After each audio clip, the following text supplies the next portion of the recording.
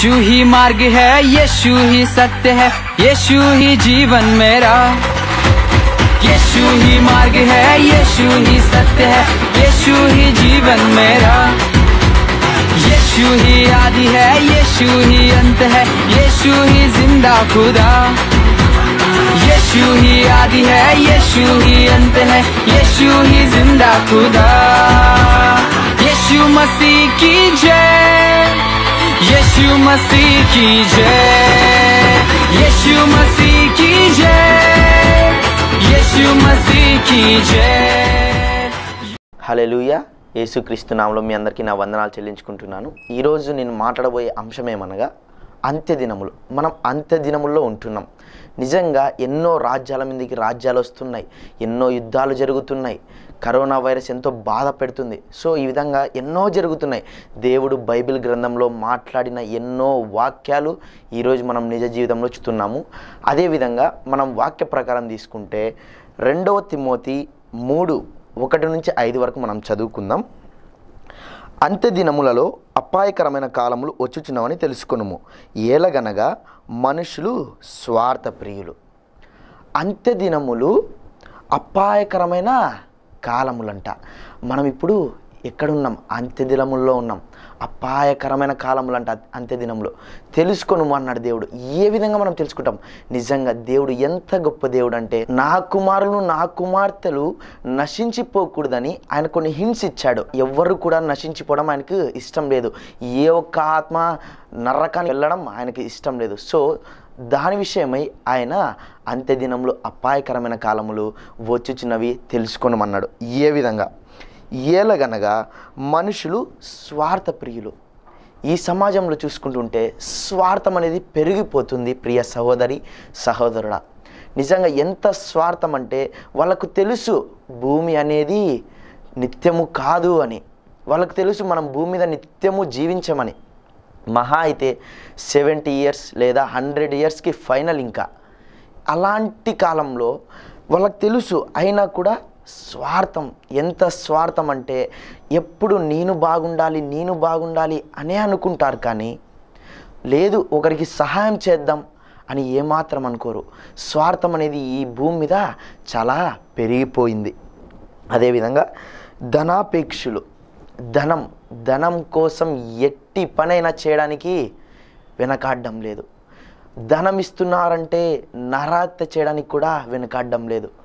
Students, యవ్వనస్తులు ధనము కోసం దొంగతనాలు చేస్తున్నారు। మనం అంత్య దినాల్లో ఉంటున్నాం, ఆయన రాకడ సమీపంగా ఉన్నది। ఆయన చెప్తున్నాడు వీళ్ళందరూ ఉన్నారంట। అవును, స్వార్థప్రియులు ఉన్నారు, ధనాపేక్షులు ఉన్నారు, బింకంలాడువారు ఈరోజు ఎంతోమంది ఉన్నారు। అహంకారం మామూలుగా పెరిగిపోలేదు నిజంగా ఈ భూమి మీద। ఏ విధంగా ఉందంటే అహంకారం ఎలాగంటే, ఇప్పుడు వాళ్ళ దగ్గర ధనం ఉందంటే ఇంకా అహంకారం చెప్పలేని అహంకారం। నిజంగా తల్లిదండ్రులు వాళ్ళ పిల్లలు తల్లిదండ్రులతో వాళ్ళ అహంకారాన్ని బట్టి, వాళ్ళ బలమును బట్టి మనం అహంకారపడకూడదు। చాలామంది ఇప్పుడు యవనస్తులు వాళ్ళకున్న అహంకారంతో వాళ్ళ తల్లిదండ్రులను గౌరవించడం లేదు। ఎందుకు? అహంకారం। దూషకులు, ఏ విధంగా వాళ్ళకు తెలియదు అది నిజమో కాదో, కానీ దూషిస్తుంటారు। దూషకులు పెరిగిపోతున్నారు। తల్లిదండ్రులకు అవిధేయులు, కృతజ్ఞత లేనివారు। అవును, నిజమే। ఎందుకంటే తల్లిదండ్రులను ప్రేమించలేని వారు ఈరోజు ఎంతోమంది ఉన్నారు। వాళ్ళు వృద్ధులవ్వగానే వాళ్ళను వదిలేయడానికి సిద్ధమవుతున్నారు। తల్లిదండ్రులకు అవిధేయులై ఉంటున్నారు। ఆయన చెప్తున్నాడు అంత్య దినములు అపాయకరమైన కాలములు। ఎవరు కూడా తల్లిదండ్రులను గౌరవించండి, వాళ్ళని గౌరవించండి, ఎందుకంటే వాళ్ళు మిమ్మల్ని ఎంతగానో ప్రేమగానో చూసుకుంటారు। సో ఈరోజు తల్లిదండ్రులను ప్రేమించలేని వారు ఎంతోమంది ఉన్నారు। అట్టి విధంగా తల్లిదండ్రులకు అవిధేయులు ఉన్నారు, కృతజ్ఞత లేదు పిల్లలలో। యవ్వనస్తులు వాళ్ళ తల్లిని ఏ విధంగా అంటే ఆ విధంగా మాట్లాడడం, వాళ్ళ తండ్రిని ఏ విధంగా అంటే ఆ విధంగా మాట్లాడడం। ఒక తల్లి ఎంతగా తన కుమారుని కుమార్తెని ప్రేమిస్తుందో దానికంటే ఎక్కువ ప్రేమ నజరేయుడైన యేసయ్య నీ మీద నా మీద చూపిస్తున్నాడు। ఒక చిన్న స్టోరీ చెప్తాను మీకు। ఒక కుమారుడు, ఒక తల్లి, ఒక కుమారుడు పెళ్లి చేసుకునే వయసు రాగానే పెళ్లి చేసుకున్నాడు। తన తల్లి మంచాన పడింది, తన తల్లిని పట్టించుకోలేని పరిస్థితి. చెప్తుంది, మీ అమ్మని ఎవరు చూసుకుంటారు? మీ అమ్మని వెళ్ళి అడవుల్లో వదిలేసిరా, మనకొద్దు, మీ అమ్మ డిస్టర్బెన్స్గా ఉంది, మీ అమ్మకి ఆ సేవలన్నీ ఎవరు చేసుకుంటూ ఉంటారు అని చెప్తుంది. సో వాళ్ళ కుమారుడు చెప్తాడు వద్దు ఉన్ని అని. లేదు, తన భార్య మాట వినాలా, తల్లి మాట వినాలా అని అతను సతమతమైపోతూ చిట్ట చివరకు తన భార్య మాటను వింటాడు. భార్య మాటను విని తన తల్లిని అడవుల్లో వదలడానికి సిద్ధమవుతాడు. కానీ తన తల్లికి తెలుసు, అది నా కుమారుడు నన్ను అడవుల్లో వదలడానికి వెళ్తున్నాడని తన తల్లికి తెలుసు. అయినా కూడా తన తల్లి ఏమాత్రం ఎదురు చెప్పదు. ఎక్కడికి నానా అంటే, రా అమ్మ నీతో పనుంది అని చెప్పి తన భుజాల మీద వేసుకొని తన తల్లిని తీసుకొని వెళ్తాడు అడవుల్లోకి. తన తల్లి ఎప్పుడు తన కుమారుని ఏది అడిగిండదు. వెళ్తుండగా ఒక షాప్ కనబడగానే, కొడుక ఒక బిస్కెట్ ప్యాకెట్ తీసుకొని రావా అని చెప్తుంది. ఎందుకమ్మా నువ్వు ఎప్పుడు ఏది అడగవు కదా అంటే, ఏమోరా తినాలని ఉంది తీసుకొని రా అంటే తీసుకొని వస్తాడు తన తల్లికి దగ్గరికి. వాళ్ళు అలా అడవుల్లో ప్రవేశించగానే తన తల్లి ఏమాత్రం క్వశ్చన్ చేయదు. క్వశ్చన్ చేయకుండా చిట్ట చివరిలో ఒక అడవి మార్గ మధ్యంలో తన కుమారుడు తన తల్లిని వదిలిపెట్టి, అమ్మ నువ్వు ఇక్కడ ఉండు నేను వస్తాను అంటాడు. ఓకే అలా చెప్పగానే, నాన్న నువ్వు వెళ్ళు, నువ్వు ఎక్కడ ఈ అడవిలో మార్గము మర్చిపోయి దారి తప్పిపోతావో, ఈ మార్గ మధ్యంలో నీకు ఏవైనా హాని కలిగిస్తాయేమో అని మనం వచ్చే దారిలో బిస్కెట్లు వేస్తూ వచ్చాను. నీకు వెనక్కి పోవడానికి అదే ఆధారం, దాన్ని గుర్తుపట్టుకొని నువ్వు ఇంటికి వెళ్ళు అంటుంది తన తల్లి. తల్లి ప్రేమ అంత గొప్పది. కానీ ఈరోజు చాలామంది తల్లిదండ్రులకు అవిధేయులై ఉంటున్నారు. అలా ఉండకండి. నిజంగా ఈ లోకంలో ఈ శరీరానుసారంగా మనకు ప్రేమించే ప్రేమ, తల్లి ప్రేమనే ఆ విధంగా గొప్పదై ఉందంటే మన యేసయ్య ప్రేమ ఎంత గొప్పది అర్థం చేసుకోవాలి. ఆయన రాకడ సమీపంగా ఉన్నది. ప్రియ సహోదరుడా సహోదరి, ఎవరు ఆయన రాకడను నిర్లక్ష్యం చేయకు. ఆయన చెప్తున్నాడు ఇవన్నీ జరుగుతున్నాయని. మీ జీవితాల్లో ఇలా జరుగుతున్నాయా? మీ జీవితాల్లో ఇలాంటివి పని చేస్తున్నాయా?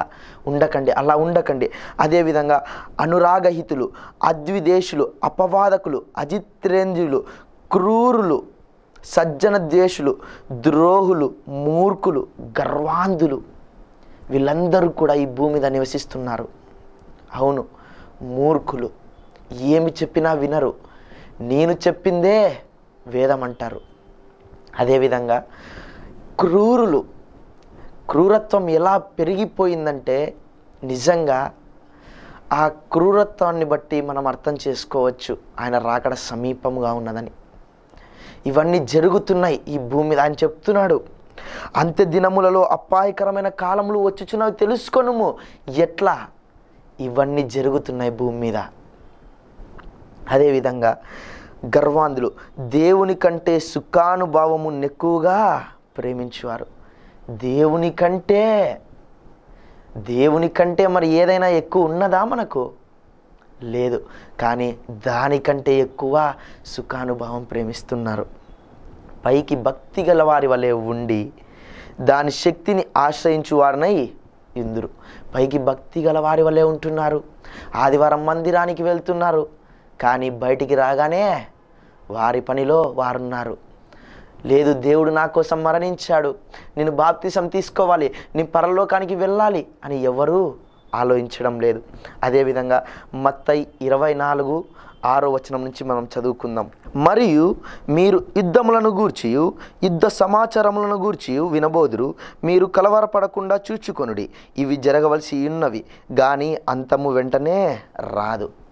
మనం వింటున్నాం, యుద్ధ సమాచారాలను గురించి వింటున్నాం, కానీ యుద్ధము ఆయన రాకడ వెంటనే రాదు. అదేవిధంగా జనముల మీదికి జనము, రాజ్యముల మీదికి రాజ్యము లేచును.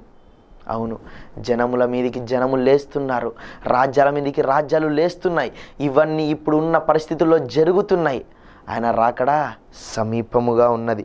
అదేవిధంగా అక్కడక్కడ కరువులు, భూకంపములు కలుగును. ఇవన్నీ వేదనలకు ప్రారంభము. పాకిస్తాన్లో మిడతల దండయాత్ర. అవును, కరువు, ఎంత కరువు వస్తుందంటే అంత కరువు. వాళ్ళకి తినడానికి తిండి లేక బాధపడుతున్నారు. కరువులు జరుగుతున్నాయి, వేదనలకు ప్రారంభము. అప్పుడు జనములు మిమ్మును శ్రమలు పాలు చేసి చంపుదురు.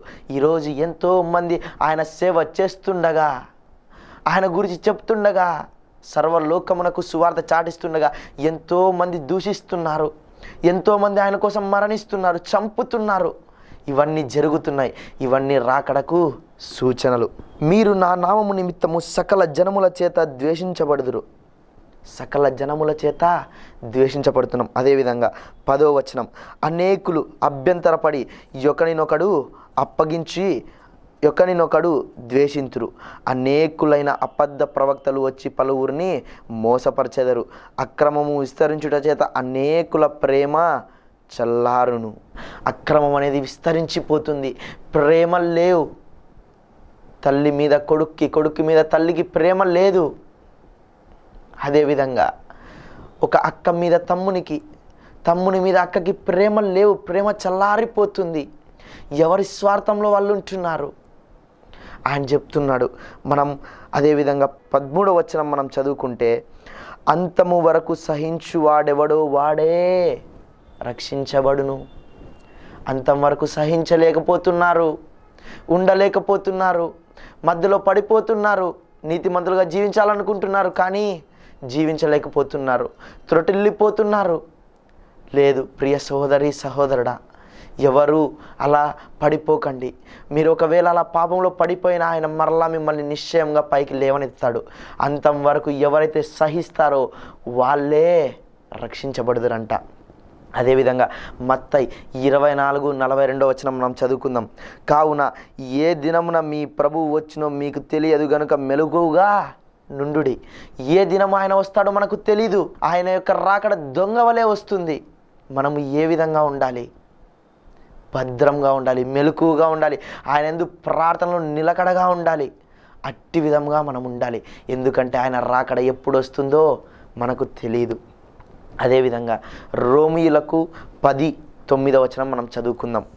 రోమీయులకు 10:9 వచనం, అదేమనగా యేసు ప్రభువుని నీ నోటితో ఒప్పుకొని దేవుడు మృతులలో నుండి ఆయన లేపునని నీ హృదయమందు విశ్వసించినలా నీవు రక్షించబడుదువు. అవును, నీవు ఏమంటా? అదేమనగా యేసు ప్రభువని నీ నోటితో ఒప్పుకొని దేవుడు మృతులలో నుండి ఆయన లేపునని నీవు ఒప్పుకొనినప్పుడు నీవు రక్షించబడతావంట. యేసయ్యే నిజమైన దేవుడని మనం ఒప్పుకోవాలి. యేసయ్యే నిజమైన దేవుడు, మన కొరకు ప్రాణం పెట్టాడు. ఆయన రెండవ రాకడ సమీపంగా ఉన్నదని నీవు నమ్మాలి. ప్రియ సహోదరుడి సహోదరుడా, నీవు నమ్మినలా, నువ్వు విశ్వసించినలా నీవు రక్షించబడదువు. అదేవిధంగా మనం చదువుకుందాం. ప్రకటన గ్రంథం 20:15 ఆయన సెలవిస్తున్నాడు. ఆయన వాక్యం చెప్తుంది. ఏమని చెప్తుంది చూద్దాం. ఎవని పేరైనను జీవ గ్రంథమందు వ్రాయబడినట్టు కనపడిన ఎడల వాడు అగ్ని గుండంలో పడివేయబడును. ఎవరి పేరైనను జీవ గ్రంథంలో వ్రాయబడని ఎడల వాడు ఎక్కడ పడివేయబడతాడంట? అగ్ని గుండంలో పడివేయబడతాడంట. అగ్నిగుండం, అగ్ని ఆరదు, పురుగు చావదు. అది ఎంతో భయంకరం. నిజంగా దాన్ని మనం ఊహించుకోకూడదు. మనం పరలోకం వైపు మాత్రమే చూడాలి, ఆయన రక్షణ వైపు మాత్రమే చూడాలి. ఎందుకంటే అగ్నిగుండంలో నేను వెళ్ళడం ఆయన చిత్తము కాదు. నేను అగ్నిగుండంలో పడడం ఆయనకు ఇష్టం లేదు. ప్రతి ఒక్కరూ పరలోక రాజ్యం సమీపించాలని ఆయన ఆశపడుతున్నాడు. అదేవిధంగా మార్కు 16:16 చెప్తాడు ఆయన, నమ్మి బాప్తిసం పొందినవాడు రక్షించబడును, రక్షింపబడని వానికి శిక్ష విధించబడునని. అవును, ఆయన చెప్తున్నాడు, నమ్మి బాప్తిసం పొందినవాడు రక్షింపబడును. అవును, నమ్ము, యేసయ్య నిజమైన దేవుడు అని నువ్వు తెలుసుకో, బాప్తిసం తీసుకో, నీవు రక్షించబడతావు. లేదంటే మనము రక్షించబడలేము. మనము నరకాగ్నిలో పడాల్సి వస్తుంది. ప్రతి ఒక్కరూ చనిపోవాల్సిన సమయం ఒకటి ఉంది. ఆ సమయంలో చనిపోతాం. మనం చనిపోయి వెళ్ళిపోతాం. కానీ మన ఆత్మ ఎక్కడికి వెళ్తుంది? నీ శరీరం గురించి నువ్వు ఆలోచించకు. నీ శరీరంలో నేను ఏమి తిందును, ఏమి తాగుదును, ఎలా ఉండాలి, ఏ బంగ్లా కట్టుకోవాలి, ఏ కారులో తిరగాలి, ఎంతసేపు ఇదే నువ్వు ఆలోచించకు. నా ఆత్మ ఎక్కడికి వెళ్తుంది? నేను మరణిస్తే నా ఆత్మ ఎటువైపు వెళ్తుంది? పరలోకానికి వెళ్తుందా, నరకానికి వెళ్తుందా? నీవు తెలుసుకో. ఎందుకంటే ఆయన రాకడ సమీపంగా ఉన్నది ప్రియ సహోదరుడి సహోదరుడా. అదేవిధంగా కీర్తనలు 33:16 మనం చదువుకుందాం. ఏ రాజును సేనా బలము చేత రక్షింపబడడు, ఏ వీరుడును అధిక బలము చేత తప్పించుకొనడు. ఏ రాజు సేనా బలము చేత రక్షింపబడలేడు, ఏ వీరుడును అధిక బలము చేత రక్షింపబడలేడు. ఆ వీరుడికి ఎంత బలమైనా ఉండొచ్చు, కానీ పరలోక రాజ్యానికి రావడానికి అర్హత లేదు. ఈరోజు నువ్వు బ్రతుకుతున్నావేమో, నీ దగ్గర ఎంత ధనమైనా ఉండొచ్చు, కానీ పరలోక రాజ్యానికి వెళ్ళలేవు. కేవలం నజరేయుడైన యేసుక్రీస్తును నువ్వు తెలుసుకొని, యేసయ్య నిజమైన దేవుడని నువ్వు తెలుసుకున్నప్పుడు పరలోక రాజ్యానికి వెళ్ళడానికి అర్హులం. జీవ గ్రంథంలో మన పేర్లు ఎప్పుడైతే వ్రాయబడతాయో మనం అప్పుడు పరలోక రాజ్యానికి అర్హులం. అవును, ఏ రాజు, ఆ రాజుకు ఎంత సైన్యమన్నా ఉండొచ్చు, ఎంత సెక్యూరిటీ అయినా ఉండొచ్చు, కానీ ఆయన రక్షణ లేనిది, యేసయ్యే నిజమైన దేవుడాన్ని నమ్మలేనిది పరలోక రాజ్యానికి వెళ్ళలేడు. అదేవిధంగా కీర్తనలు 33:14 మనం చదువుకుందాం. తానున్న నివాస స్థలములో నుండి భూలోక నివాసులందరి వైపు ఆయన చూచుచున్నాడు. బాప్తిసం తీసుకున్న వారి మీద ఆయన చూచుచున్నాడా? లోక నివాసులైన అందరి మీద ఆయన చూచుచున్నాడా? లోక నివాసులందరి వైపు ఆయన చూచుచున్నాడు. ఈరోజు నువ్వు అనుకుంటున్నావేమో, నేను బాప్తిసం తీసుకోలేదు, నేను తప్పు చేయవచ్చు అని. అవును, ఆత్మహత్య అనగా తన ఆత్మను తాను హత్య చేసుకోవడం. హత్య అనగా వేరే వారు వచ్చి మనల్ని హత్య చేయడం. ఆత్మహత్య, ఆత్మను హత్య చేసుకోవడం. అవును ప్రియలారా, ఈరోజు నేను ఒక మాట మీకు చెప్పాలనుకుంటున్నాను. నేను బాప్తిసం తీసుకోలేదు కదా, నేను తప్పు చేయొచ్చు, నేను ఇంకా బాప్తిసం తీసుకోలేదు. కొంతమంది అంటుంటారు బాప్తిసం తీసుకోనంటే, లేదు నేను ఇలా అలవాటు అయిపోయాను, నేను బాప్తిసం తీసుకొని ఉండలేను, తప్పు చేస్తానని భయం. నేను మీతో ఒక వాక్యం ద్వారా మాట్లాడాలనుకుంటున్నాను. 1 కొరింథీయులకు 12:3 మనం చదువుకుందాం. ఇందుచేత దేవుని ఆత్మ వలన మాట్లాడు వాడెవడు యేసు శాపగ్రస్తుడని చెప్పడనియు, పరిశుద్ధాత్మ వలన తప్ప ఎవడను యేసు ప్రభువని చెప్పలేడనియు నేను మీకు తెలియజేయుచున్నాను. ఈరోజు నువ్వు మందిరానికి వస్తున్నావు, నీకు తెలుసు నేను ఆయన్ని నమ్ముకుంటున్నాను, యేసయ్య నిజమైన దేవుడని నీవు ఒప్పుకున్నావు కాబట్టే మందిరానికి వస్తున్నావు. బాప్తిసం తీసుకున్న వారు మాత్రమే మందిరానికి వస్తున్నారా? బాప్తిసం తీసుకొని వారు కూడా మందిరానికి వస్తున్నారా? ఆయన చెప్తున్నాడు, అందుచేత దేవుని ఆత్మ వలన మాట్లాడు వాడెవడు యేసు శాపగ్రస్తుడని చెప్పడనియు, పరిశుద్ధాత్మ వలన తప్ప ఎవడు యేసు ప్రభువు చెప్పలేడనియు నేను మీకు తెలియజేయుచున్నాను. నీవు ఈరోజు మందిరానికి వస్తున్నావంటే అది ఎవరి ద్వారా? పరిశుద్ధాత్మ ద్వారా తప్ప ఎవడును యేసుక్రీస్తు అని చెప్పలేడంట. ఆయన వాక్యం ద్వారా నేను మీతో మాట్లాడుతున్నాను. ఇది నేను చెప్పుతున్న మాట కాదు, ఆయన వాక్యం చెప్తున్న మాట. యేసు ప్రభు అని పరిశుద్ధాత్మ వలన తప్ప ఎవడును యేసు ప్రభు అని చెప్పలేడని నేను మీకు తెలియజేయుచున్నాను. నువ్వు ఈరోజు యేసు ప్రభు అని తెలుసుకొని, యేసయ్య నిజమైన దేవుడు అని తెలుసుకొని నువ్వు మందిరానికి వస్తున్నావంటే అది ఆయన పరిశుద్ధాత్మ ద్వారా. ఈరోజు నువ్వు తప్పు చేస్తున్నావు, నువ్వు మందిరానికి వస్తున్నావు, బాప్తిసం తీసుకోలేదని నువ్వు తప్పు చేస్తున్నావేమో. నేను బాప్తిసం తీసుకోలేదు కదా, నేను అబద్ధాలు చెప్పవచ్చు. నేను బాప్తిసం తీసుకోలేదు కదా, నేను దొంగతనం చేయవచ్చు. నేను బాప్తిసం తీసుకోలేను కదా, నేను త్రాగవచ్చు అని నువ్వు అనుకుంటున్నావేమో. పరిశుద్ధాత్మ ద్వారా తప్ప ఎవడును యేసుక్రీస్తు నిజమైన దేవుడని చెప్పలేడంట. అంటే నువ్వు ఈరోజు మందిరానికి వస్తున్నావంటే అది పరిశుద్ధాత్మ ద్వారా. నువ్వు ఈరోజు ఆత్మహత్య అనగా నీకు తెలుసు ఇది అబద్ధమని, నీ ఆత్మను హత్య చేసుకొని అబద్ధం చెప్తున్నావు. నీకు తెలుసు త్రాగుడు అనేది ఒక తప్పు, నేను మందిరానికి వెళ్తున్నాను నీకు తెలుసు, కానీ ఆత్మను హత్య చేసుకొని నువ్వు త్రాగుతున్నావు. నీకు తెలుసు అది దొంగలించకూడదు అని తెలుసు, కానీ ఆత్మను హత్య చేసుకొని దొంగలిస్తున్నావు. నీకు తెలుసు తల్లిదండ్రులకు విధేయులై ఉండాలి, నేను మందిరానికి వెళ్తున్నాను, మాదిరికరంగా జీవించాలని నీకు తెలుసు, కానీ నీ ఆత్మను హత్య చేసుకొని నువ్వు మీ తల్లిదండ్రులకు గౌరవించడం లేదు. ఈరోజు ఎంతోమంది ఇలాంటి ఆత్మను హత్య చేసుకొని అలాంటి కార్యక్రమాలు జరిగిస్తున్నారు. అవును ప్రియ సహోదరి సహోదరుడా, తెలుసుకొనుము, నువ్వు యేసయ్యే నిజమైన దేవుడని ఒప్పుకున్నావంటే అది పరిశుద్ధాత్మ ద్వారా. నేను బాప్తిసం తీసుకోలేదు, నేను అబద్ధాలు చెప్పవచ్చు, నేను బాప్తిసం తీసుకోలేదు, నేను దొంగతనం చేయవచ్చు అని నువ్వు అనుకుంటున్నావేమో, పరిశుద్ధాత్మ నీ దగ్గర ఉన్నాడు. నువ్వు మందిరానికి వస్తున్నావంటే పరిశుద్ధాత్మ దేవుడు నీతో ఉన్నాడు. నువ్వు అనుకుంటున్నావేమో నేను అబద్ధం చెప్తున్నాను ఎవరు చూడలేదని, నువ్వు అనుకుంటున్నావేమో నేను ఈ పని చేస్తున్నాను నేను ఏం కాదు నాకేం కాదని. ఆయన కన్నులు ప్రతి ఒక్కరిని చూస్తున్నాయి. అదేవిధంగా 2 కొరింథీయులకు 4:17-18 మనం చదువుకుందాం. మేము దృశ్యమైన వాటిని చూడక అదృశ్యమైన వాటిని నిదానించుచున్నాము గనుక క్షణమాత్రముండు మా చులకన శ్రమ మా కొరకు అంతకు ఎక్కువగా నిత్యమైన మహిమ భారము కలుగుజేయుచున్నది. ఏలయనగా దృశ్యమైనవి అనిత్యములు, అదృశ్యమైనవి నిత్యములు. ఈరోజు నీకున్న స్థితిని బట్టి, ఈరోజు నీకున్న పరిస్థితిని బట్టి నువ్వు క్రైస్తవునిగా ఉండడానికి ఇష్టపడడం లేదేమో. చివరి వరకు ఎవరైతే విశ్వాసంతో ఉంటారో, ఎవరైతే నమ్మకంగా ఉంటారో వారే పరలోక రాజ్యానికి అర్హులు, వారే రక్షించబడుదురు. కానీ నేను ఈరోజు చాలా సంఘటనలు నేను చాలా గమనిస్తున్నాను. యేసయ్యను తెలుసుకున్నారు, కానీ యేసయ్యను తెలుసుకున్నాక మాకు కష్టాలు వస్తున్నాయని మరలా హిందువులుగా మారుతున్నారు, మరలా ముస్లిమ్స్గా మారుతున్నారు, కన్వర్ట్ అయిపోతున్నారు. ప్రియ సహోదరి సహోదరుడా, ఎవరు అలా చేయకండి. ఎందుకంటే అంతము వరకు ఎవరైతే సహిస్తారో వాళ్ళే రక్షించబడుదురు. ఆయన ఏలయనగా దృశ్యమైనవి అనిత్యములు. ఈరోజు నీకున్న స్థితిని బట్టి, ఈరోజు నీకున్న పరిస్థితిని బట్టి నువ్వు మారాలనుకుంటున్నావేమో, అవన్నీ కూడా అనిత్యములు. అదృశ్యమైనవి నిత్యములు. అదృశ్యమైన దాన్ని చూడు, ఆయన పరలోకాన్ని చూడు, అవన్నీ కూడా నిత్యములు. అదేవిధంగా మనం మత్తయి 5వ అధ్యాయం 3 నుంచి మనం చదువుకుందాం. ఆత్మ విషయమై దీనులైన వారు ధన్యులు, పరలోక రాజ్యము వారిది. ఆత్మ విషయమై దీనులై ఉండాలి.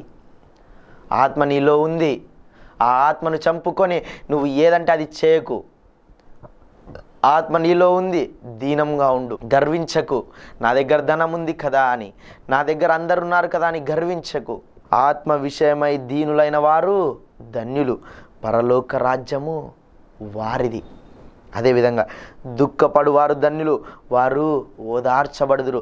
ఈరోజు నీకున్న పరిస్థితిని బట్టి, నీకున్న దుఃఖాన్ని బట్టి, నీకున్న సమస్యలను బట్టి నువ్వు దుఃఖించుచున్నావేమో, దుఃఖించకు, వాళ్ళు ఓదార్చబడుదురు. మత్తయి 5వ అధ్యాయం 6వ వచనం మనం చదువుకుంటే, నీతి కొరకు ఆకలి దప్పలు గల వారు ధన్యులు, వారు తృప్తిపరచబడదురు. ఈరోజు నీతి కొరకు ఎంతో ప్రయాసపడుతున్నారు చాలామంది. నీతిగా జీవించాలని, నీతిగా మేము ఉండాలని, ఆయన్ను మా ద్వారా మేము తెలియజేయాలని నీతిగా ఉంటున్నారు. వాళ్ళు ఏమంటున్నాడు దేవుడు ఇక్కడ? ఆకలి దప్పగలవారు ధన్యులు, వారు తృప్తిపరచబడదురు. నీతి కొరకు ఆకలి దప్పికలవారు తృప్తిపరచబడదురు అంట ఆయన చెప్తున్నాడు. అదేవిధంగా కనికరము గలవారు ధన్యులు, వారు కనికరము పొందుదురు. కనికరం ఉండాలి, ప్రతి ఒక్కరిలో కనికరం ఉండాలి. కనికరము లేకుండా అయిపోతుంది నేటి సమాజంలో. ఒక వ్యక్తి చనిపోతున్న స్థితిలో ఉన్నా కూడా మాకెందుకులే అని పట్టించుకోలేని పరిస్థితి. ఒక బిచ్చగాడు నీ ముందు అయ్యా అని అడుగుతున్నా కూడా పట్టించుకోలేని పరిస్థితి. కనికరం లేదు, మాది మాకే ఉంది అని అనుకుంటున్నారు. కనికరపడువారు ధన్యులు, వారు కనికరము పొందుదురు. ఒకానొక స్థితిలో నీకు కూడా అలాంటి పరిస్థితి రావచ్చు. సో కనికరపడు, వాళ్ళు కనికరము పొందుదురంట. అదేవిధంగా హృదయ శుద్ధి గలవారు ధన్యులు, వారు దేవుణ్ణి చూచెదరు. హృదయ శుద్ధి గలవారు ధన్యులు, వారు దేవుణ్ణి చూచెదరు. హృదయాన్ని శుద్ధిగా ఉంచుకో. ఎవరు చూడలేదు కదా అని నీ హృదయాన్ని పాడు చేసుకోక, ఎవరు చూడలేదు కదా అని తప్పు చేయమాకు. ఆయన కళ్ళు ప్రతి ఒక్కరి మీద ఉన్నాయి. అదేవిధంగా నీతి నిమిత్తము హింసించబడు వారు ధన్యులు, పరలోక రాజ్యము వారిది. నీతి నిమిత్తము ఈరోజు ఎంతోమంది నీతి నిమిత్తము హింసించబడుతున్నారు. నీతిగా జీవించాలని అనుకుంటున్నారు, కానీ వాళ్ళు హింసించబడుతున్నారు. నీతిగా ఉంటే అనరాని మాటలు అనిపించుకుంటున్నారు. సో మనం ఈ రోజు నుంచి నీతిగా ఉందాం. ఆయన రాకడ సమీపముగా ఉన్నది. దొంగ ఎప్పుడు వస్తాడో తెలియదు ఇంటికి. దొంగ ఎప్పుడు వస్తాడో తన యజమానికి తెలిస్తే తన యజమాని ఏం చేస్తాడు? ఇంటికి కావలిగా ఉంటాడు. కాబట్టి ప్రియ సహోదరి సహోదరుడా, తెలుసుకొనుము, సమయము లేదు. ఎన్నో జరుగుతున్నాయి. నేను నేను నా మాటల్లో నేను మీకు చెప్పలేదు, కానీ బైబిల్ గ్రంథంలో ఉన్నవి నేను మీతో చూపించి నేను మాట్లాడుతున్నాను. వాక్యం దేవుడై ఉన్నాడు, ఆయన వాక్యం ద్వారా నేను మీతో మాట్లాడుతున్నాను. అవును, ఎన్నో జరుగుతున్నాయి. రాజ్యాల మీదకి రాజ్యాలు, అంతము రాబోతున్నది. ఆయన రాకడ సమీపముగా ఉన్నది, సమయం లేదు.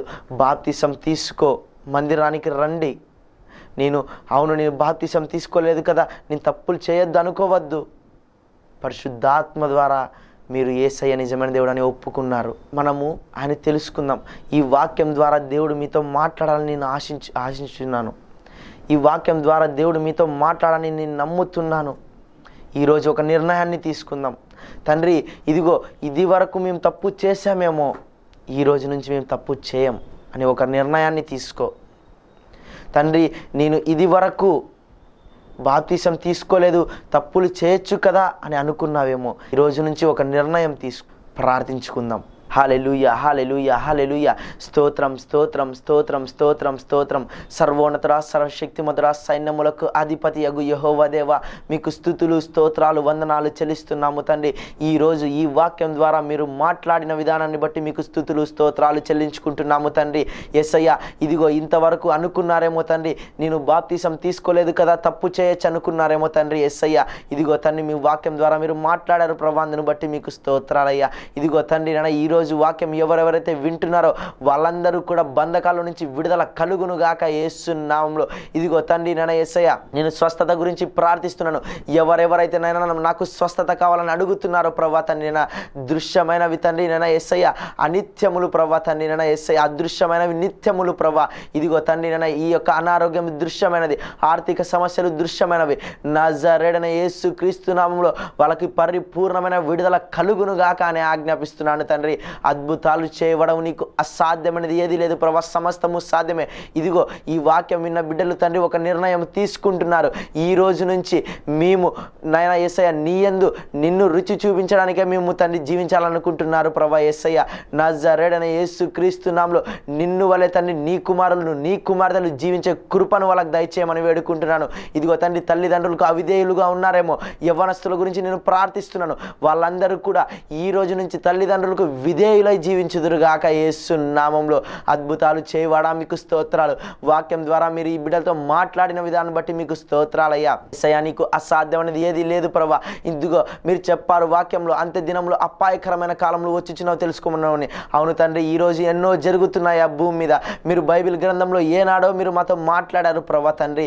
నాయనా యేసయ్య, అంత్య దినములో ఉంటుండగా ఏ ఒక్క ఆత్మ నశించిపోవడం మీకు ఇష్టము లేదు తండ్రి. యేసయ్య, నజరేయుడైన యేసు క్రీస్తు నామములో ప్రతి ఒక్క ఆత్మ రక్షించబడును గాక తండ్రి.